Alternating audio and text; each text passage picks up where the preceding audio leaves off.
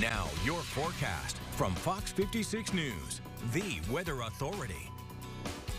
Look at our home view. Isn't this beautiful? We're waiting for the sun to come up here.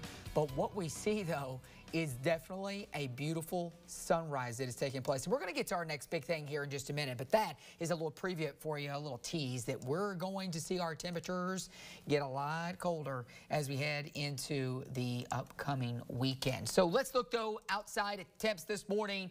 Cold enough for some frost out there. In some areas, 36 degrees, Mount Sterling, 38 in Frankfort. A lot of upper 30s to low 40s is where many of us are. Now, Lexington had dipped to upper 30s, but with the clouds moving back in, it did bump back up to 44.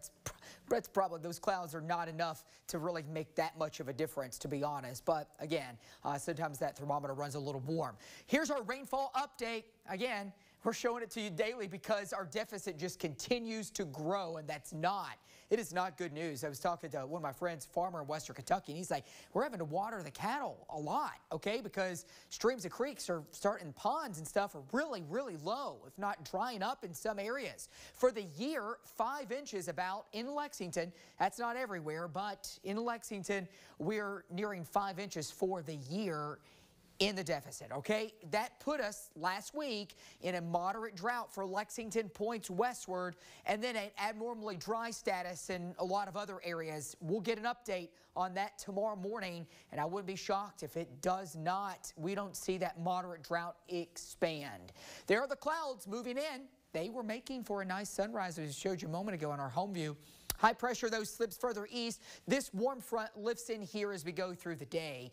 Ahead of that warm front, not only are we increasing the clouds, we'll bring a small chance this afternoon and into the evening for maybe a couple of sprinkles. Nothing widespread, okay? Most of us are dry. Tomorrow, warm fronts north, and that means it's all about the warm-up. And the thicker clouds ahead of that warm front are also north. So we return to mostly sunny conditions for Thursday. Friday, though, we start increasing the clouds ahead of this cold front. And that cold front means business too. We're in the lower 70s to upper 60s for afternoon highs, partly to mostly cloudy with those sprinkles possible. In the next 7 days, watch the temperatures get warmer. That's our next big thing. Warmer tomorrow and Friday. That's above average. Then after today, the next big thing will transition to our cold front that comes through Friday night into Saturday, drops temperatures, brings some scattered showers, and then behind it, we have a cutoff low that spins in the Ohio Valley, keeps clouds and periodic chances for some showers or drizzle. Krista, only in the 50s for highs Sunday through Tuesday.